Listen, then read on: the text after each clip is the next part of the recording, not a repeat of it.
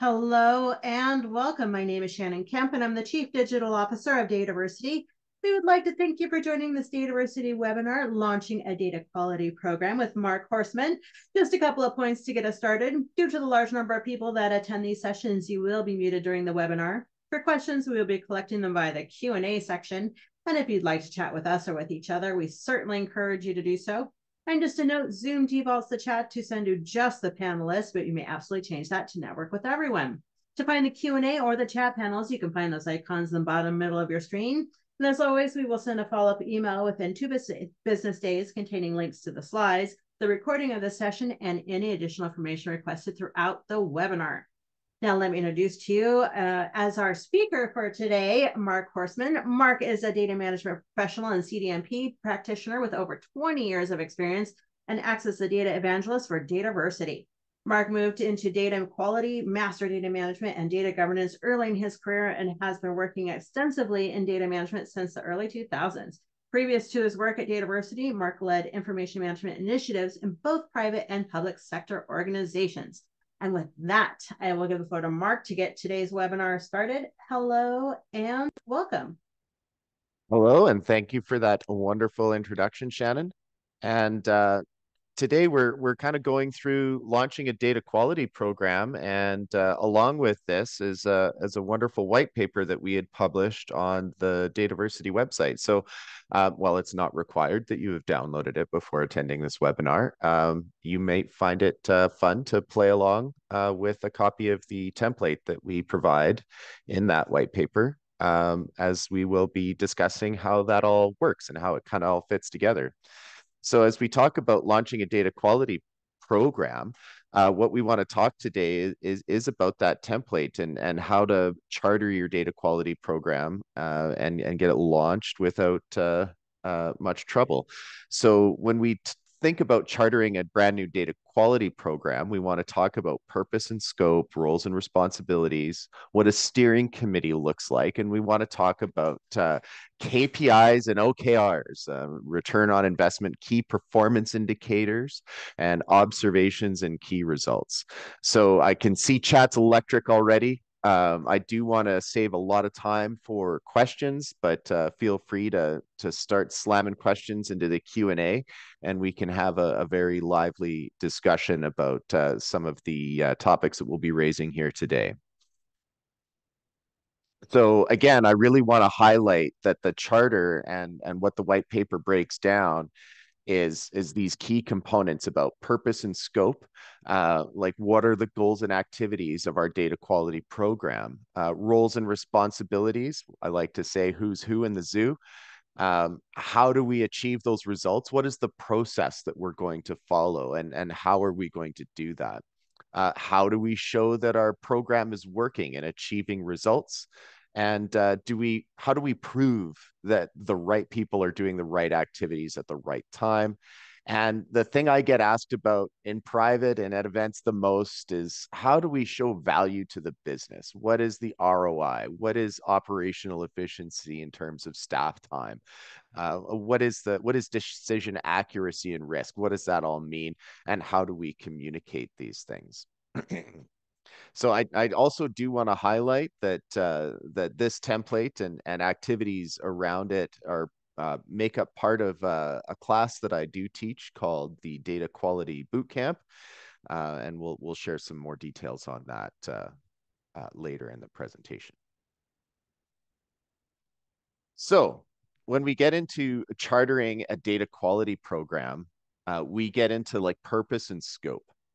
And so there's a few fun things that I like to say here, and you can see our fun little graphic at the bottom here. Weasel words, watch for weasel words. And I see this a lot when folks try to be clever. I've fallen prey to this myself. And we kind of just name things whatever we think sounds good. So maybe we want to do something for financial sustainability, for example. Well, what the heck does that even mean? So when we're defining what a program is or what it means, we have to make sure that we're using clear language. Communication ultimately is only really communication if the other side, your audience, actually understands what it is you are saying. So when we talk about purpose and scope, we want to make sure we have some broad strokes, understanding who the sponsor is for our program. That is the person who is going to ultimately maybe put up some cash for us to spend on this or provide resources to spend on this. Who are the stakeholders? So who has some ultimate benefit in seeing a program like this succeed? Who are the owners of the data in our organization? And we'll get into some other roles and responsibilities later. Um, Ultimately, though, when we're talking about scope, we want to consider a couple of different things. What data from what systems are we covering as part of our data quality program? Now, this is a wonderful thing to have in your initial charter document because you don't want to fall into the trap of trying to deal with things that are too broad. You don't want to boil the ocean, as they always say. So you want to make sure that you're including something specific and excluding something specific. We will not deal with data at the launch of this charter in that's coming from this system. That is not in scope. This is going to save you a lot of headaches as people start getting excited and want you to start tackling different, what we call critical data elements, CDEs, you'll see them. And that is a data element that is critical to the operation and decision-making functions of your organization.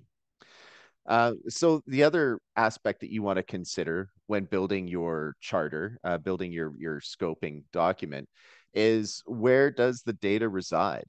Where is this hitting people, and what do we want to capture? So are we looking at resolving and profiling and doing data observability in a source system, in our data warehouse, in our reports? Where are eyeballs first hitting the data? Where are people encountering data quality programs? So where does data reside and where are we acting on it?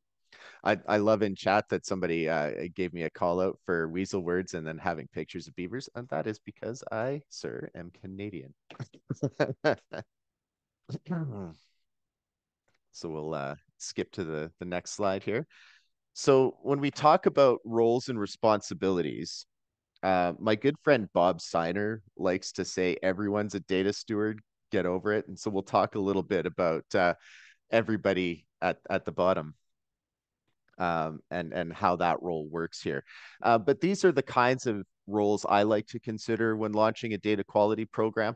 And it's important to have some of this called out right in that charter document because ultimately you're going to have these roles be forever present whenever you start dealing with data quality issues. And I use the word program very specifically, and if there's some PMI folks in the audience, that's the Project Management Institute folks in the audience, it might not be the exact definition of a program, but what I mean is the trappings of a data quality initiative where you can spin up little data quality projects, but the program is the ultimate container for those. So when we talk about a program, that program itself has a sponsor. So in my experience, this is typically the executive who is directly championing, supporting, providing resources to your program. So they're your best friend, and when it comes to getting resources, not only are they, if you're so lucky to earn the funding to get a tool, this is the person who would provide that. But you're also looking at somebody who can identify resources and help you connect a data quality program to business value. Now, the data quality program manager, that is typically us. So when we're the ones putting together that data quality program charter, the person who is operating and doing the care and feeding of that program is typically us. So that is the data quality program manager role. Now, one thing, like if you take away any key learning from this presentation, and I've often said this, at many places that I've done data quality is the person running the data quality program, the data quality program manager, fixes no data quality. They provide the tools, resources, formalization, process around and monitoring around data quality, but they are not responsible for actually fixing quality themselves. They're not the person who is going to log into a system and fix a row or column. They're not the person who is going to run a script to fix a whole bunch of things. They're not the person who is going to implement a preventative measure.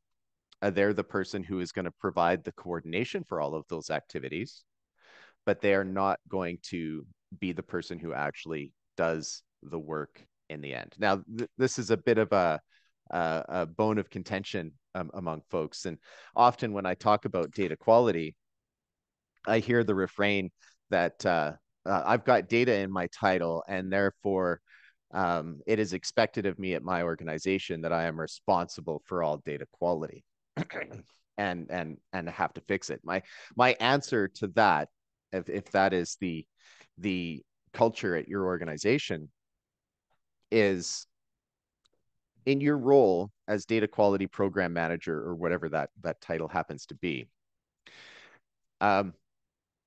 What skin in the game do you have for that data being correct? You're not the person making a phone call. You're not to a customer. You're not the person making a decision about what products to sell. You're not the person making the decision about what retail location to close.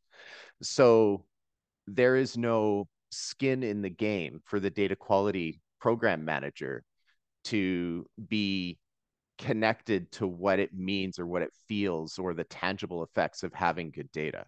That is not the program manager role. Now, when we get into some of these other roles, you'll start to see that is illuminated a little bit. And we talk about data owners. So this is an important role to have in your program. And in this sense, and I've heard data owner be described or labeled a number of different things. So ultimately, what I mean by data owner is the person at an organization that ultimately has the accountability for the validity of that data or the accuracy of that data in the organization. They are the person usually who is the project sponsor for implementing an ERP system, an enterprise resource planning system. Or they would be like the director of HR when you consider an HRM system, a human resource management system, or human capital management, HCM system. I think that's one of the acronyms used for that sort of thing. But ultimately, we're talking about somebody who has accountability in the organization for something being correct. Now, when we say data stewards, a data steward is often recognized by a data owner, typically a team lead type person, somebody who is in charge of a team of folks who have keen knowledge on the data or processes in question.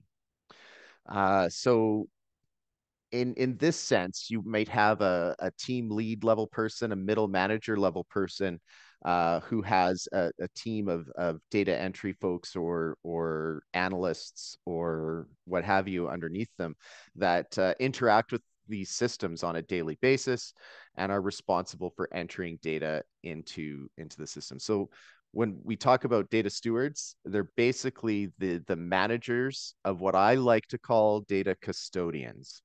So these are the folks who have intimate knowledge of following processes that lead to the creation of data in your organization. So when I start thinking about data quality and understanding a data quality issue and who's involved, I understand that a data owner is ultimately responsible for that data at an organization. A data steward is ultimately responsible for the team that works on that data. And that team is made up of custodians. And when we get into the world of fixing these things, the owner has to sign off on the fact that there's enough business impact there for something to be worked on. The stewards know the exact custodians who are able to help and understand this issue. The steward, if there's a need to change a process, might have some good knowledge about what needs to change with a process and how that process can be improved. And then the custodians typically are the types of folks who can make that happen. Whether they're the ones who can log into a system and fix data quality errors, or understand how a process can be improved that would prevent data quality errors from happening in the first place. We like to talk about audit. I like to leave a little bit of space to put in audit controls. And here I wanted to highlight auditors as folks who are proving that processes and procedures are followed. So if some of you out there in chat are familiar with like Sarbanes-Oxley, you have separation of duties, and being able to prove that only certain people have access to certain things and only certain people are able to carry out a role as assigned. So I do like to highlight that and document that within the context of a program as well. And and again, as I said at the beginning of this slide, I like Bob Siner's everyone is a data steward. Everyone has a relationship to data. What I mean in the context of setting up a data quality program is you're going to have a concept of members at large out in your organization. You are going to have people who are impacted by the quality of data, whether it stays quote unquote bad or if it gets improved, that they'll be able to do their job better. One of the examples I like in this is consider sales folks. If you've got bad contact information for customers in your database and your sales folks can't reach out to people, if you start working on improving that and your sales folks are able to successfully connect with more customers and therefore successfully move people through a sales funnel at a higher rate, then your salespeople are going to be happy. They're not necessarily going to be a custodian or an owner or a steward, but they have a vested interest in the improvement of data quality. So it's nice to have folks like this documented, especially when it comes to proving the value of your system. These are people who are going to be champions of the program, and their status as a champion of your data quality program is really because it's created a positive impact on their work life. It's created a positive impact on their performance at an organization or whatever it is that they do. I remember one story in my past where there was one employee at an organization I worked at that used to spend months, or not months, sorry, they used to spend weeks cleaning up data for a monthly report. So they had this monthly report that they had to produce, and every month they'd almost spend 2 weeks cleaning up data to produce this report. And we looked at that and said, well, there's a lot we can do here. There's a lot of preventative actions we could do here. And we managed to take that 2 weeks and shrink it down to just a couple of days, and not have this never ending sea of data quality fixes that this person had to manage. And they came to me after we implemented a bunch of data quality fixes, and they said, you know what, Mark, this is the first time since I've started working here that I've been able to take a meaningful vacation. So there can be a lot of wonderful impacts to getting this stuff right. Oh, now I get to talk about the steering committee. So this is something I like to spend a lot of time on when I teach this class, the class that this template comes from. But ultimately, steering committees drive what data you work with as part of your data quality program. They provide you that recognition of what are the critical data elements that are high priority right now. What are the decisions we're trying to make as a business? Where are we being crushed? This is where you get to make friends with your executives.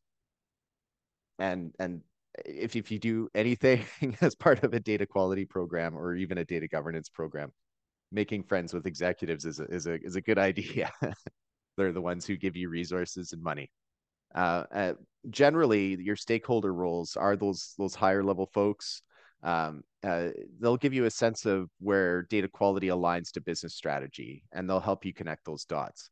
Ultimately, as a data quality program manager, it's your job to evangelize that continually at your organization.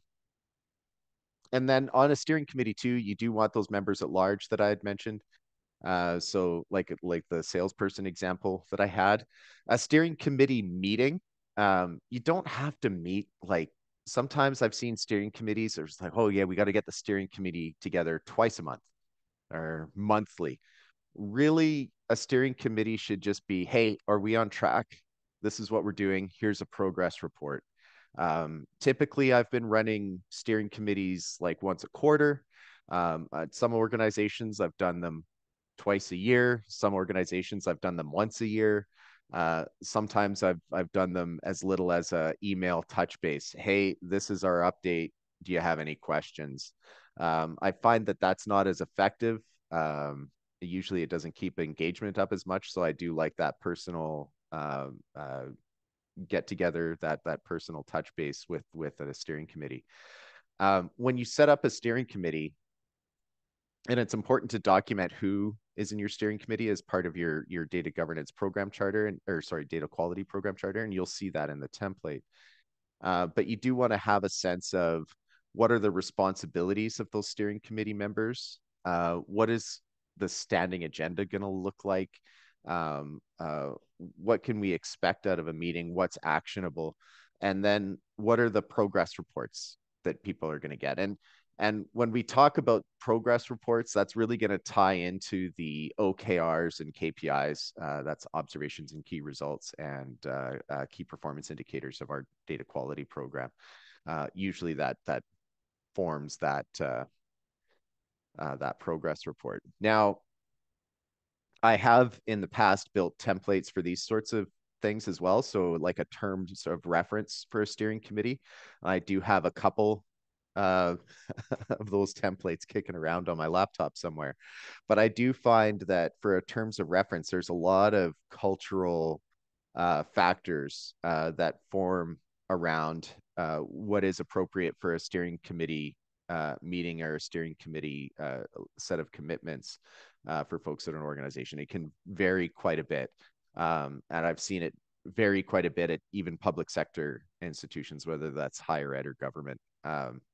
You can have a lot of change in what people will respond to and the kinds of availability that you'll get from folks. Now, because we're dealing a lot with higher level executives, there's one piece of information that is always held true when I've set these up is that those folks are typically time constrained. So you'll be challenged to get time on a calendar. But that's where having those terms of reference, having conversations with folks and say, hey, if you can't make the committee meeting, we need a delegate. So you need to be able to send a delegate and let me know who that is and that sort of thing. And but having that continual cadence, like it's the first Monday of every quarter or the last Thursday of every quarter, or it's July 1st and January 1 or whatever the timing works out to be. Just have some consistency to that too, because it makes it easier for people to manage their calendars ultimately. All right. So when we talk about showing and describing return on investment, this is one of the biggest challenge areas I see when talking to people about data quality and how to get engagement. So I like to talk a little bit about operational efficiency as an area that can improve, like as a return on investment area. And when we talk about ROI, anything that you can do for ROI that you can document in a program charter is great, even if they're just examples to document in a program charter. But you do kind of want to be specific about a few things. So I've seen a lot of folks talk about time to detection and time to resolution. So these are a couple of fairly basic things that we can think about with operational efficiency. How long did it take us to notice that there was a problem that stopped us from working with our critical data? And how long does it take to resolve or work around issues with that critical data? So these are things, if we prevented data quality errors from happening in the first place, these are things that save us a significant amount of time. And then we like to consider downtime cost. So this is kind of touch and go because it depends on the impact of your quality issue. If we're talking about the accuracy of customer information, then it's not that your system's going to go down because your customer has an incorrect email address. Um, but there are data quality issues that can cause systems to be down or a process to fail. So we like to consider the amount of time spent as a result of quality issues. A good example of that, again, would be the story I told earlier about the one person who spent weeks and weeks cleaning up data for a monthly report. There's a significant monetary impact to resolving those quality issues that are a benefit to the organization. The thing that you're going to generally get the most bang for your buck with when earning the championship of executives is talking about decision accuracy and risk. So being an agent of risk reduction will make you a popular person at your organization.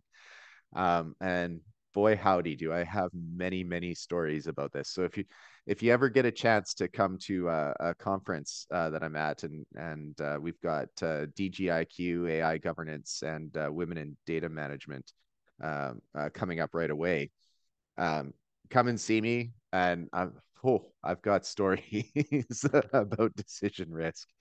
But ultimately, executives like to have confidence that they're making the right decision at the right time, and having that trust in the data. I've gone to so many organizations where I've come in and said, why is data quality top of mind right now? It's like I'm looking at our reports and I can't trust the data. I don't know in my heart if I'm making the right decision. And we're forced into having to close a retail establishment. We're forced to close a brick and mortar store, and I don't know if I'm closing the right brick and mortar store. Like those are challenging decisions, and if you can reduce risk, if you are an agent of risk reduction in those types of decisions, your executives are going to love you. So being able to document some of these things right in your data quality program charter will be a boon to getting things done. So I do like to get into some specifics, KPIs and OKRs. If you say them both really fast, you can mess that up really good. So this is where I like to talk about weasel words again. Avoid weasel words, especially when we're talking about KPIs and OKRs. You don't want people to invent in their head what something means. So when we're giving a progress report on our data quality program, what are the total numbers of rows fixed this quarter? A real easy to understand kind of a concept. Now, an example weasel word name that I got caught using once a long time ago before I knew better was, this is our data quality improvement score. Nobody knows what that means. There's no intrinsic knowledge of what a data quality improvement number score means. We want something that's clean and clear. Being able to show that we've fixed so many rows in a quarter is a wonderful way to show progress, and it's a basic measure that people can just intrinsically understand. How much revenue have we saved? So program value is again like a weasel word that you might hear. You're not really saying anything by calling something program value. What does that mean? Program value measured in dollars? That's nice. But if we talk about estimated revenue saved, then we know if we fixed an error or we fixed X errors, we can show the value of a particular effort. A fantastic example of this is something that I've done in the past. And I've used this example if you've come to events that I've done before. I used to work in higher ed. So at one institution that I worked at, I heard the lovely thing, and if you ever hear this, yeah, this is my golden rule of data quality. When somebody tells you that their data quality is perfect, they have the worst data quality. It seems to be like a golden rule of anything that I've ever done. You're like, our data quality is perfect. Your data quality is terrible. As soon as you start digging into it. There was one organization I worked with. It's like, we know exactly where you live because we have a wire going to your house to provide internet. And I'm like, for 5 years, you've been sending me a bill for the previous resident. I'm pretty sure that's not an accurate statement. But one thing I did in higher ed is working with an alumni organization, and alumni in higher education. Typically, the business model there is we want to engage with people who achieved a degree at our organization, attended a convocation ceremony. We want to solicit them for donations. So there's a connection to the school. There's pride in where you got your education, where you achieved your qualification. We want to give people the opportunity to give back to their home school. So donation campaigns are frequent in that sort of a space. So when we started working on this, and I heard, oh, our data quality is perfect. We have the best data quality. I said to folks, well, we're looking at people who just attended a convocation ceremony, achieved a qualification like a Bachelor of Science or something, and they're probably not going to be living in the same place within a few days. And sure enough, this is where I started yipping about the concept of half-life of data. Half of our mailing addresses were no longer valid within 30 days. So think of that. Half of our mailing addresses are no longer valid. So within 30 days. So there's an effort to make sure we have the right email address. But if you think about that, if you're sending out requests for donations, let's say you do an email blast or a mail blast to send pamphlets to folks, and 20% of people donate. So if 30% of your mail is returned to sender because it's not deliverable or not accurate for that person anymore, if you were to fix 2/3 of those email address or those addresses, 2/3 of that contact information, you could expect another 20% of that chunk to come back as successful donations. And then you can calculate, hey, this is how much revenue we're bringing in from donations by fixing data quality problems. There's a specific dollar value that you can attach to that. And here I like to also provide an example of an OKR type of a measure. So some organizations like to base performance on observations. They like to be goal focused and to see that things are working towards a goal. So a good example of this is overall customer feedback. So customer success might be something you see in higher ed. We like to call this student success, which is kind of a silly thing when we really mean convocation. A student has achieved a degree. Convocation is not a verb, by the way, it's a noun. So there's a little higher ed trivia for you. So when we talk about OKRs, we really want to see an observation that, hey, we're improving some quality here so we can better meet the needs of our customers. we can better understand that our customers are getting the service that they need and are, as a result, happier and more likely to engage in more activities with us. So this is something that you need to be aware of. Now, I've talked a little bit about weasel words in this context. What I also like to consider here is when we're looking at observations, this is a use all five senses type thing. What is it? What does it look like when we achieve success? What does it smell like? What does it taste like? What does it feel like? Like, what does it sound like when we have success?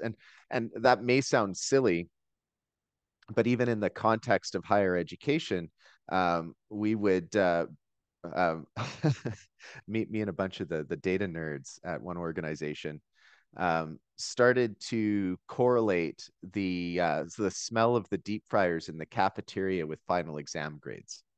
If students were more anxious or nervous about an exam, both pre and post, the amount of deep fried food ordered in the cafeteria would go up. So if the deep fryers were working overtime, we could actually correlate that to an effect in student grades, which was fascinating. But these are examples of how to build measures. Ultimately, we want to build a measure that is tied directly to a business goal, that is going to resonate with our steering committee.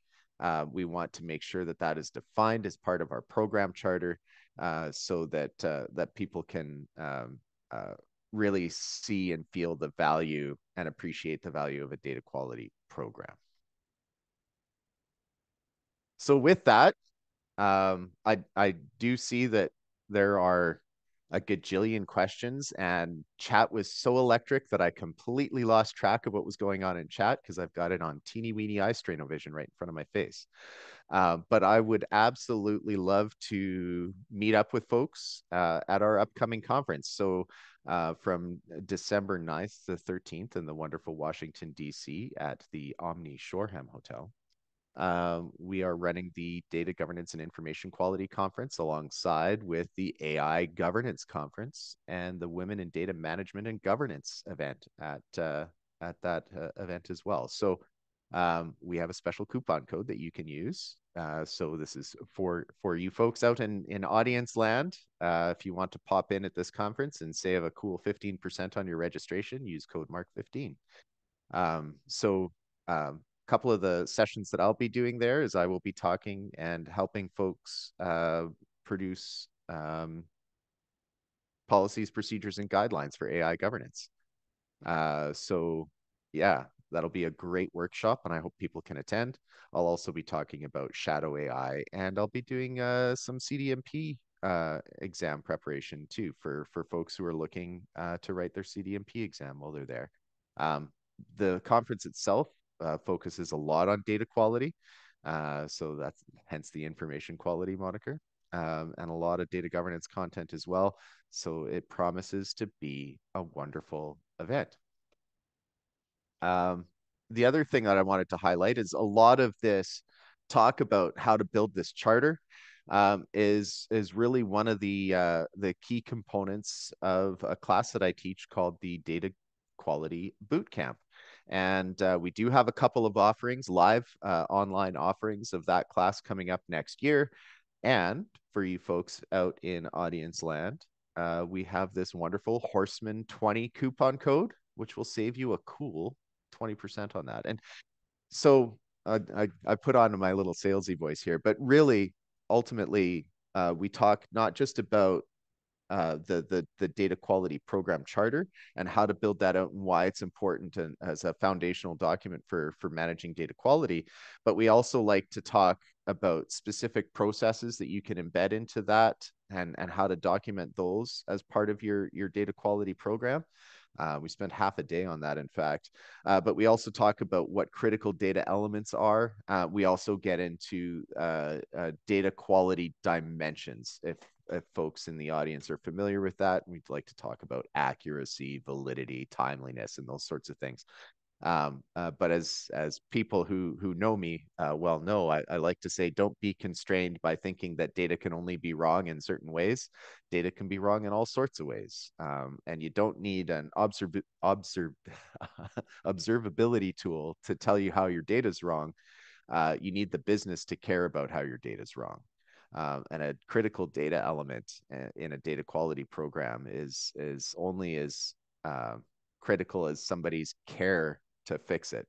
If nobody cares about a data quality program, then why does your or a data quality element or a critical data element, then why does your data quality program care about it as well? You don't want to be the person just fixing data quality for the sake of fixing data quality. So we get into that a little bit as well. And we also get into how to evaluate tools and vendors and stuff. But this coupon code will work for a number of products on the training.dataversity.net site. So I encourage you to check that out. And I left a bunch of time for questions. Shannon, do you want to hit me with your best shot, as I think Pat Benatar would say? I love it. I love your passion for data quality there. So just to answer the most commonly asked questions, just a reminder, I will send a follow-up email by end of day Thursday for this webinar with links to the slides and links to the recording of this session, along with anything else. I put the link to the template in there a bit ago in the chat. So if you scroll up, you'll be able to find that. So diving in here, Mark, lots of questions coming in. How do you measure data quality? Yeah, and I've done this a number of ways. And one of the things that I've had the most success with, um, there's a couple of things I've done recently. One was super fun. One has always been well received, and we do get into this in my class a bit. But I invented something a number of years ago that I like to call the data quality golf card. So what the concept of this is based on Kimball screens. So a Kimball screen is, think of it as like panning for gold, not so much as a computer screen. Is shaking that sieve and having your good data stay in and your bad data fall out and understand that bad data. Now Kimball puts a value to each error. So he puts a value of between 0 and 1 on there, and so adding up and aggregating that value yields you a score. Now, when working with data quality and working with data stewards, I would often discover that there were a number of errors that wouldn't be fixed, or there was no desire to fix, or there was a acceptable threshold for data to be incorrect, and that just made sense. Ultimately, I didn't want to send out notifications or activate data stewards or data custodians to fix data quality programs or data quality problems. Sorry, if it wasn't above that threshold.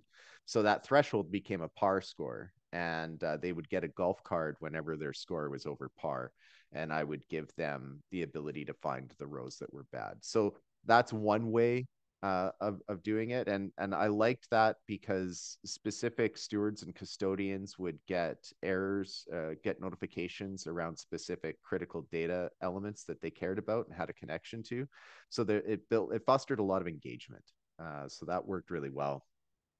Another thing that I've done is giving letter grades to reports themselves and measures that are on reports. And so if there's a key performance indicator for an organization, if it's made up of a bunch of composite parts and we're doing some data quality on those, I can understand by running data quality checks the number of rows that are good or bad, and then aggregate that score together to produce a letter grade. So that's something that I talk about in the class as well.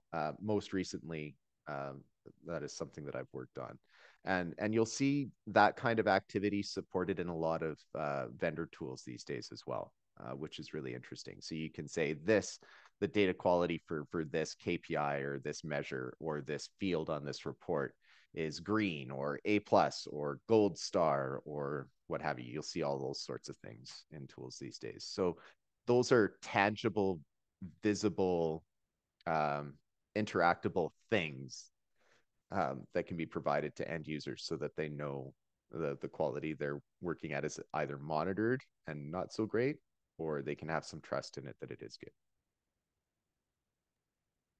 Thank you. And Mark, you mentioned, getting the business to care about data quality, but Mhm. and what would you say are your next best steps if leadership does not express interest in data quality? How do you even get your foot in the door? this is this is this is where my opinion's a bit controversial. If the business doesn't care, then congratulations, neither do you. Which is a bit of a cheeky way to say that. But ultimately, like I said early on in the presentation, as a data quality program manager, you're not responsible for fixing data quality. And if the business isn't going to provide you resources to improve data quality, then there's no direct connection there. There's no culture for improvement. So um, you either have a data quality initiative tied to a business, a critical data element, or you don't. And if you don't, then why are you there? So it's a bit cheeky for me to say it like that. Um, an example of success that I've had recently is working at an organization that had its funding cut. There was a push for what they called financial sustainability. How do we teach students and make sure that our institution can remain afloat? So what are things that we can change? And this was in an era where there was a tuition freeze in place. So we can't just increase tuition and increase revenue. What are our other options? And then we start looking at faculty workload. We start, which is how many courses a faculty member can teach reasonably. Class sizes. We start looking at international students versus domestic students and all of these sorts of things. So we start to build these measures. Well, the very nature of the business being able to operate is contingent on those measures, is contingent on the decisions that we make when we talk about the ratio of international versus domestic students or how many classes an instructor can teach.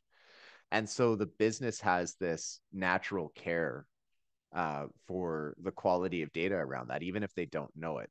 What we did at the time, and this is where I started using uh, like a stamping process where something is gold stamped, something is silver stamped, something is bronze stamped. So we just started doing some documentation and some friends of ours, Shannon, Kelly O'Neill at First San Francisco Partners taught me this as governance at the point of usage. But we made these grades, something that showed up on a report that was a clickable artifact that people could dig into. Well, we just put them on the reports. We didn't really say what they were, but people started noticing why this report is bronze, this report is silver, this report is gold, and people started clicking on them. And somebody clicked on a silver report and said, oh, there's no central data quality for this report, which is why it's only silver.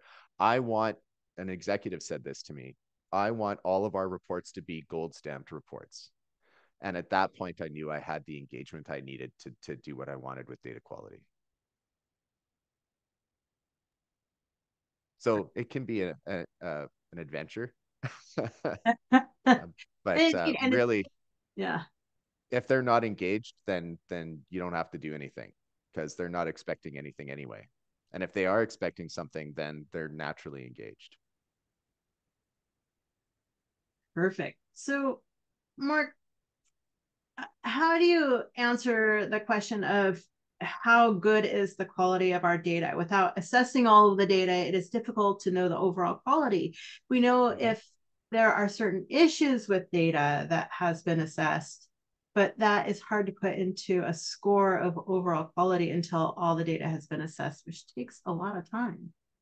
Yeah, and this is why we like to talk about critical data elements because ultimately, and again, why does the business care about something? So you're not going to be able to move the needle on quality unless there's some connection to a business initiative or an important measure or an important activity, which is why we like to talk about critical data elements. A lot of solutions out there will be like, we need to profile everything. We need to put our observability tool on this data and just profile the heck out of it. And then we need to measure all of these dimensions and we need to fix everything. Well, there's no real connection to what that data is being used for in the business there. And so it's real easy to boil the ocean. It's real easy to do too much. Ultimately, when we talk about data quality, you'll see this all over the place. Is the data fit for purpose? Well, th that's a little bit trite, but and you'll see that all over the place. Ultimately, it's true though. We're trying to do this with data. Is it good enough quality to do that? And when you start documenting those critical data elements, you can start documenting the things about those elements that can go wrong, that can impact business decisions. In some cases, it may not matter if something is complete or not, if something is null or not.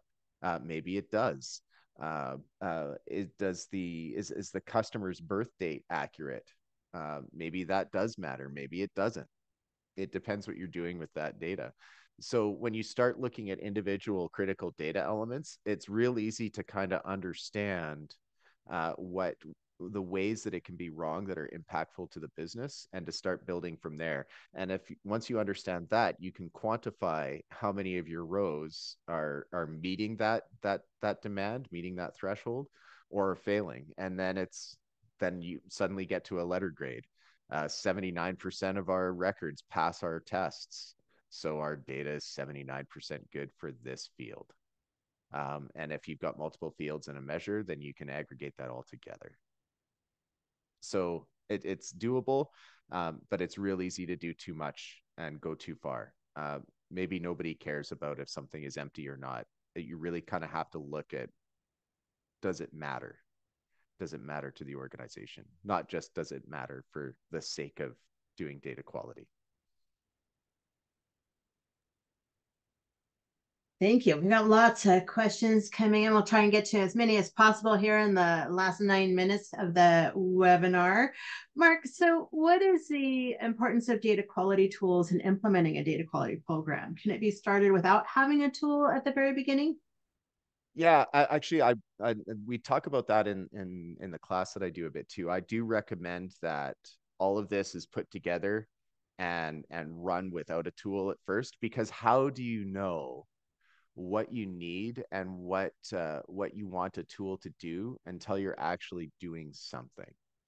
So you can start small and prove it out. And you don't want something like a program charter or a project to be beholden to how a tool is going to run something. You want a tool that fits how you're going to run data quality. So if it's absolutely critical that you have a specific tool do some of those profiling checks, then you need to understand that. And doing some of that by hand isn't going to be the end of the world for a single critical data element. Maybe you just start with one critical data element. Maybe that's customer email. Maybe your tests are, is it filled in or not, even though we're supposed to have it. Maybe one of your tests is uniqueness. How many times do we see no email at noemail.com filled in by a clerk? Maybe there's a process thing there to fix. And then you can start to understand some of the data quality things that you want to operate on. And then you can start to meaningfully evaluate a tool if it's going to be a good fit for what you need to get out of your data quality program and how you want to operate it. So I do recommend a low fidelity solution, and kind of prove out your program, and then start hunting for a tool. The other benefit to that kind of approach is you can understand how much manual effort it took to implement a data quality prevention or a data quality fix. And you can show how much ROI you're going to have by having a tool in place, by being able to upscale your program and do less work and achieve more. So it really becomes much clearer what a tool is going to save your organization in terms of cost, and real easy to sell ROI. And in my history, I've been able to ask and get funding for tools without much difficulty, because I've made that argument in that way. Here we're going to save 5 staff FTE. You'd be foolish not to buy this. Here's the proof. And people generally go for that. Makes complete sense. Thank you so much. And can you clarify, Mark, the relationship between data quality and data governance? In which way are they related, and in which way they are different? There's only 6 minutes left. I think I'm just going to warn you, because I know we could do a whole webinar on this. Exactly, and that's a whole module in my class as well. So I think in the class I spent a good hour and a half on that, just talking about different data governance programs. Our friend Gwen Thomas taught me that a data governance program can have a focus area, and one of those focus areas is often data quality. So as you kind of saw when looking at our data governance or data quality program template, we're talking about roles and responsibilities across an organization. We talk a little bit about data stewards, data owners, data custodians, those kinds of roles and understandings of people's relationship to data. A lot of that is driven by a working data governance program. Now, well, it's ideal to have a data governance program in place before you start working on data quality. It's not necessarily required. You'll just find yourself doing a whole bunch of data governance work as part of getting your data quality program off the ground, in identifying who those stewards are, who those sponsors are, who those custodians are, who's relying on data, who's using data in your organization. um, um, Bob Seiner has the common data matrix that susses this out. So he he'll identify for a particular data element, you know, who is the who produces this, who uses this, who is responsible for this definition, who produces, uses, defines this data, and where does it live in the organization? What reports does it show up on? Where, what source systems does it come from? So there's all of this stuff that a data governance program does that your data quality program will benefit from. But they're very distinct elements. They just happen to work very well together. No way to do it. Love it. Great answer. So, Mark, we don't have data owners as we have multiple business areas who can update the same data. In this case, would you have multiple data owners and need consensus from them all? Yes. And you'll actually run into this if you're doing data quality in the context of a master data management initiative. So if you've got customer data coming in from multiple silos, say you're a multi-pronged organization that maybe has an insurance company, has a bank, has a travel agency, like if you provide multiple different services to customers, then you'll generally have multiple enterprise systems that is capturing that information, maybe completely different lines of business that don't necessarily talk to each other. What you'll see in those situations is like a committee-like structure. You'll have a customer data committee. Again, really, that's a collection of owners, and that activity is it's just a little bit different than a standard data quality thing. Actually, I every once in a while I talk about master data management and how to build that committee and run that committee as a whole module in that kind of a course as well. But yeah, that's ultimately the solution. There is recognizing that there are multiple owners with multiple stakes, and there's going to be a hierarchy of who wins and survivorship rules and how to identify if two customers are the same customer, all that sort of stuff. And there's a lot of quality tie-ins to that kind of work. Thank you. We've got just under 3 minutes here. I'm going to try to slip in another question. So, Mark, what's your stance of proactive data quality processes? For example, programs that run on a weekly, daily, et cetera, basis that look for quality issues based on defined rules that are informed from previous data quality issues discovered? Yeah, wonderful. I love that question so much. This is actually something that I talk a bit about in class. And I like that as well, because if you can take advantage of something that you've done to improve the quality of data, um, um, just out of the box, or reuse existing things, that's wonderful. One thing I like to talk about too, and one of our friends elucidated me on this a while ago, and I've it's stuck with me, is prevention is just worth so much more than somebody fixing data. So if you can prevent bad data from happening, and as you get into the process of working with data quality, one of the things that you'll do is root cause analysis. Why is the data bad? You'll probably discover that it's a process issue somewhere. You fix that process, bad data stops happening. But if you can stop bad data from getting in, then you don't have entire reams of people out in your custodian group that are fixing data. If you don't prevent data quality problems, then you're doing nothing but creating jobs out there in user land where they're just fixing data and that's their life. And that's a horrible, horrible job life for somebody, is just to fix data all day. So prevention is worth so much more than remediation. Perfect, Mark. That just brings us to the top of the hour. Well, it's been so much fun doing a webinar with you today. Thank you. And if anybody out there has some questions or wants to carry on a discussion, I believe that our show notes will have my LinkedIn profile in it. Feel free to connect with me on LinkedIn.